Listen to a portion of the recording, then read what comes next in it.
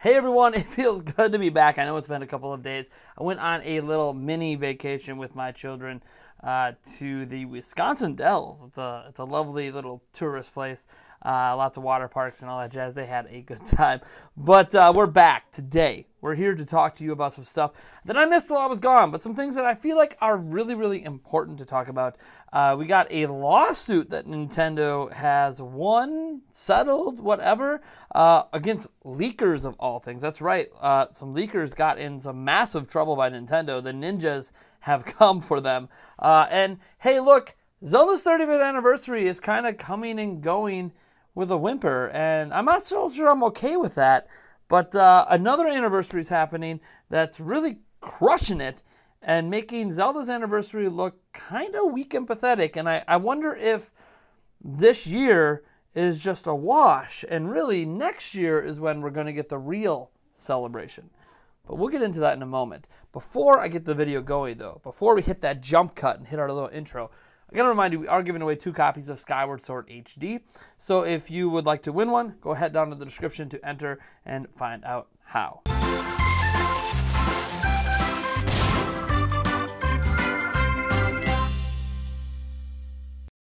Now, look, we have a couple stories here, and I guess we'll start with the lawsuit first, since I think that's the first thing I have open here. And I got this story off of Destructoid.com, a place I used to go to a lot. It was written by Chris Moyes, and he basically pointed out that the court has demanded damages from leakers who stole trade secrets from Nintendo.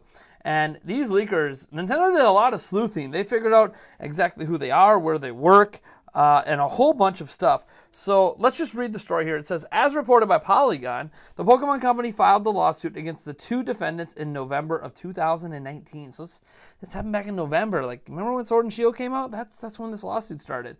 After images from the then unreleased Pokemon Sword and Shield strategy guide leaked to a Discord chat room, later spreading throughout the internet. These images included as of yet announced features, such as the Gigantamax Pokemon. That's right, we found out about that through these leaks. Court documents note that one individual worked at the company tasked with printing the strategy guide, LSC Communications, while the second was responsible for uploading the illicit images to the internet. The court's judgment has then declared final and case cannot be appealed by either defendant. There's nothing that can be done at this point. It was released in November of 2019. The game was, these 2 defendants, by the way, their names are now public, and yeah, they owe $150,000. Now, these 2 people actually work for the printing and distribution of strategy guides, and it's probably fair to say that they probably don't have $150,000 laying around in the bank to pay these fees. But also, if this had gone to a full trial and they are very clearly guilty, the Nintendo ninjas dug up a ton of evidence, they might have had to pay millions instead. Now, it's notable the Pokemon Company is the main part of this lawsuit. Nintendo is involved as well because Nintendo owns all the IP rights. But still, this is primarily the Pokemon Company pushing this lawsuit. And yeah, they're coming down hard, as they probably should. These people were in the wrong. They were leaking information, and these weren't like your traditional leakers who know someone who knows someone. These were people with direct access and knowledge from the strategy guide themselves, leaking the actual strategy guide. So I'm very curious at what your guys' thoughts are on this. Honestly, I think these people were, you know, I hate saying this, but probably should lose their job. When you work in the strategy guide realm and you get very early access to games to complete official guides that are licensed by the Pokemon Company, licensed by Nintendo, licensed by other studios, you have a responsibility to keep these secrets to yourself, to keep these trade secrets to yourself, even if you didn't write the guide. If you're just responsible for printing and distribution, you are supposed to keep these secrets within the company. It is a big no-go. We rarely see strategy guide leaks ever. So the fact that this happened, they were busted, Nintendo's ninjas came in and did all the necessary legwork for this to make basically an open and shut case, even though, yeah, it took a couple of years because welcome to the court systems. I honestly don't feel bad for them, but they probably lost their jobs, and I don't know how they're going to pay $150,000. I don't know if it'll be, it'll probably be on some sort of payment plan, I'm sure. I don't know how realistic it is that they're ever going to pay this, but that is the settlement, and it's final. Nothing can be done. It is what it is. So yeah, if you work in the strategy guide printing industry, maybe don't leak strategy guides before the game comes out. Sounds like you're going to be in some deep trouble, not just losing your job. All right, Then we got to get into the Zelda 35th anniversary. See, Nintendo did a clever thing when they announced that Zelda Game & Watch. They slipped in, hey, this is like all we got for the Zelda 35th anniversary is the Zelda Game & Watch, which is really cool, but it's also not exactly what we were hoping for. We were like, yeah, let's get this. We got one for Mario, and this one is a better version of the Game & Watch than the Mario one. There's like 3 full Zelda games on that, which is really, really cool. I don't know how many people are going to buy it specifically to play those games, but it is really cool they did that, plus obviously the Zelda version of Game & Watch itself. That's great, but also, that's it? That's all we got? No Twilight Princess Wind Waker HD? No special Zelda Legos? No Zelda 35th merchandise? I mean, he mentioned it's the 35th anniversary of Zelda and we're doing this Game & Watch, but then he said that's it. There's no other games coming to Switch, and while he didn't say there wouldn't be merchandise and other things, there's nothing currently announced or planned. It's very strange. He even didn't really say that Skyward Sword HD and the Skyward Sword Joy-Con and the Skyloft Amiibo, he didn't even say that was part of the Zelda 35th anniversary. They're not even reprinting the 30th anniversary Amiibo. They're really kind of dropping the ball with Zelda's 35th, which is surprising considering how they celebrated the 20th, the 25th, and the 30th anniversary. And I get that they're not going to do symphony concerts right now due to the pandemic, but they did so much more than just symphony concerts. It feels really weird that they did this big blowout for Mario, who, yeah, it's the mascot for Nintendo and all of that, but they aren't doing the same treatment, or at least something besides Game & Watch. And Nintendo couldn't find a way to do it during a pandemic? Now, I give the pandemic as an excuse, but then we have this news about Sonic. Sonic is just blowing everything out. So, for the 30th anniversary of Sonic, which, by the way, they're celebrating it, like, culminating next year with the future of Sonic game, like that Sonic Rangers or whatever, you know, is being thrown out there. But, like, here's the thing. They're doing a VTuber thing, so, like, in the future, you'll be able to VTube as Sonic. I don't really care about VTubing, but I do think it's kind of interesting that they're supporting that and allowing Sonic to be used in a VTuber setting. They're going to have, obviously, the enhanced port of Sonic Colors. We have the compilation of classic Sonic games. They're also putting Sonic in Minecraft, and, like, that's really cool. And Nintendo's had crossovers of Minecraft before, so why can't we get that Zelda love in Minecraft? I don't get it. Like, Nintendo wouldn't even need to, like, internally develop that. They could have just talked to Microsoft and got that done. Really weird. There's Sonic content also being added to things like 2 Point Hospital and Lost Judgment, like, just out of nowhere. We don't even have Nintendo and Zelda content announced for things like Animal Crossing. Or, like, something with, I don't know, maybe Mario Golf. I'm just trying to think, like, out loud, things like they could throw Zelda content into just for fun. And we don't even have that. Obviously, we know about the new Sonic movie and obviously the Sonic game next year that everything seems to be culminating towards. And they're doing an awful lot. This doesn't even include all the merchandise they've announced for the 30th anniversary of Sonic. And I get it in a sense. Sonic is the mascot for Sega. We did get a big blow up for Mario's 35th because Mario's the mascot for Nintendo. But Zelda's bigger and more popular than it's ever been. And Nintendo's doing less. How does that make sense? Let me think about it. The 20th, 25th, and 30th anniversaries of Zelda were completely blown out. But the 35th anniversary is being ignored when Zelda is the most popular it's ever been? More popular than Sonic, most definitely. It's very strange that Sega could pull off all this stuff in the midst of a pandemic. Heck, we're not even getting into like the show that's going to happen on Netflix. Like, yeah, there's a movie. There's also a show. Like, what's the deal at Nintendo? Now, look, we have industry insiders still telling us that, hey, look, Twilight Princess HD, Wind Waker HD, they're still going to happen, but they're saving them for potentially next year. Of course, they're moving goalposts because they originally said they were supposed to come this year. Now they're saying they're being saved for next year in case Breath of the Wild 2 is delayed. I don't know why it would be in case. It should be in addition to Breath of the Wild 2 next year. I mean, even if Breath of the Wild 2 lands in 2023, which is a possibility, we can't ignore that because, you know, Zelda has a history with 3D Zelda games where they announce a release year and then it doesn't come out to the following or even 2 or 3 years later. We saw that with Twilight Princess, Skyward Sword, Breath of the Wild. There's 3 in a row that they've done that with, so that's not good. So we have to always take into consideration all of the possibilities of that. And then, yeah, okay, then you would slot in Twilight Princess HD and the Wind Waker HD next year. But why can't we have both? Why can't that be like a summer release like we're getting with Skyward Sword this year, and then a planned holiday release for Breath of the Wild 2. Now, I know some people think it's coming in March, and that's fine. I'm not going to knock you if you're a March believer in The Legend of Zelda Breath of the Wild 2. But still, I don't know why we can't get both next year, and if one gets delayed, one gets delayed.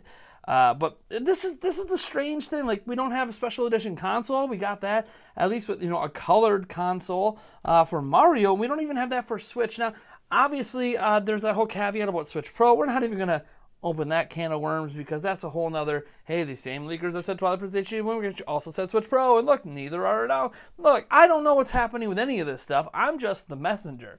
But I do know that I'm a bit disappointed in Nintendo over this 35th anniversary kerfuffle. I was originally trying to give them the pandemic excuse, but then Sonic is just killing it.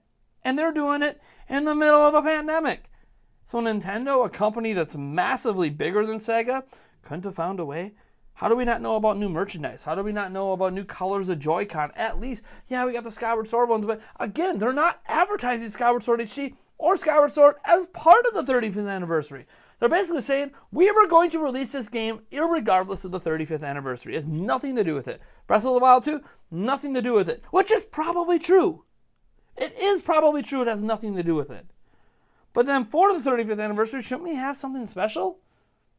Now we have the Game & Watch, and that's great, and it's $50, and I gave one away during E3. Probably will eventually get one for myself just because I'm a Zelda nut. I love Zelda, but I'm never going to use the thing. I probably won't even open the box outside of maybe an initial quick look at it to make sure it works, and then it'll go back in the box and sit on a shelf somewhere for me, because I don't need to play Link's Awakening or the first Zelda or Zelda 2 again, especially in a little tiny form factor like that when I have much better options to play it on a bigger screen.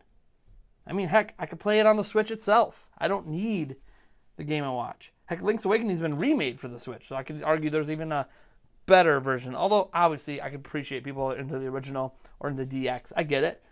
But I'm confused at what they're doing with this 35th anniversary. Why they even mentioned it. Like, why even make the Game & Watch at this point? You might as well just skip the anniversary. But again, what if this is like a situation where it's more like they're gonna do it next year? And if they would say, hey, we're going to celebrate it next year, I guess I could understand. You could culminate it with the release of Breath of the Wild 2. You could have The Wind Waker and Twilight Princess HD come out. You could have more classic Zelda games come to the platform in some form or another. Ocarina of Time, Majora's Mask, I don't know if it'd be HD. I don't know if they'd just be straight up 3DS ports, temporary ports. I have no idea. Maybe they add some new virtual console or something I know we've talked about before. They could find a way to blow out Zelda more if they would just take more time. And I think during the pandemic, most of us would be understanding if Nintendo said, hey, we're going to delay the 35th celebration a year. And I think we'd be okay with that, right? Because, yeah, it'll be the 36th anniversary in February of next year, but I think we would be understanding. I think most people are understanding about delays during the pandemic. So having to delay the 35th anniversary, I think, would have been fine. But you see everything Sonic's doing, and they're saying that this new Sonic game, the Sonic Rangers, or whatever it ends up being called in the end, that comes out next year, that's the future of Sonic, is part of this anniversary celebration. And that's like a year away. They could have easily done the same thing with Zelda. So Breath of the Wild 2 is part of that celebration. And it's a year away. Yeah, it's a cop-out because the game would exist just like the new Sonic game would exist irregardless of it. But you know what? If you couple it all in, like if they would have said Skyward Sword HD, the Joy-Con and the Amiibo, and new merchandise, and Game & Watch, and Breath of the Wild 2 are all part of the 35th anniversary of Zelda, I think we all would have been pretty happy with that. But they didn't. They separated everything out and said, this Game & Watch is it. This is your celebration. It doesn't quite sit right with me. And it feels like Nintendo, of all companies, could have found a way to do it better. We didn't care when some of Mario stuff came this year, right? We didn't care that some of it came this year when it was meant for last year. We were okay with Bowser's Fury being this year, right? It didn't bother us. Just like we would have been fine if most of Zelda's 35th anniversary happened next year. I think we would have been fine with that as well. Now again, maybe that is the plan. Maybe Nintendo has a Grand Master Zelda celebratory plan. Maybe everything's going to be built around Breath of the Wild 2. Maybe there's going to be a billion merchandise, a whole bunch of amiibo, and a bunch of other crazy things happening around Breath of the Wild 2. And to be fair, the very first Breath of the Wild sold over 20 million, might even hit close to 30 million someday. And yeah, clearly they're going to try to make a big deal out of a direct sequel. So that stuff might have happened anyways. But you can at least paint it under the guise of, hey, we care that there are those of you out there that care about the 35th anniversary. Now, I always found celebrating the 35th a bit weird anyways, But since they did it for Mario, why wouldn't they do it for Zelda? I don't think we need to celebrate Zelda every 5 years. Just to be clear, I don't think we do. I understood the 20th. That's 2 decades. I understood the 25th, quarter of a century. I guess I could even understand the 30th. That's 3 decades in. And I can understand when you celebrate the 40th and the 50th and the 60th, 70th, and 75th. I can understand all of that. Felt weird that we were celebrating the 35th for Mario. What significance does 35 years have?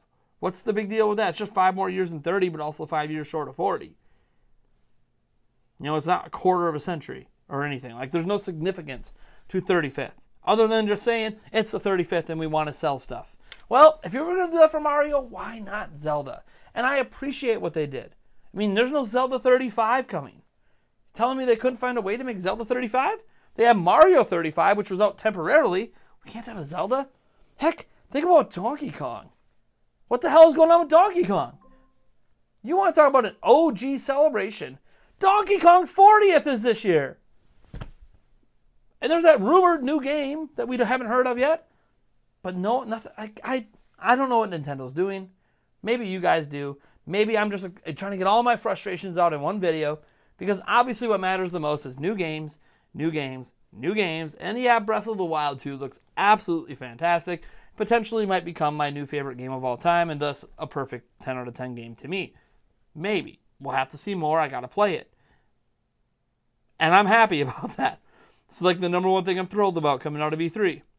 But I can't ignore that they're kind of doing Zelda a little dirty with the 35th. Anyways, you guys let me know what you think about this down in the comments below. I'm glad to be back. I missed you guys. I know it's been a couple days, but I'm back. I'm happy. Everything's good to go, and I'll catch you guys in the next video.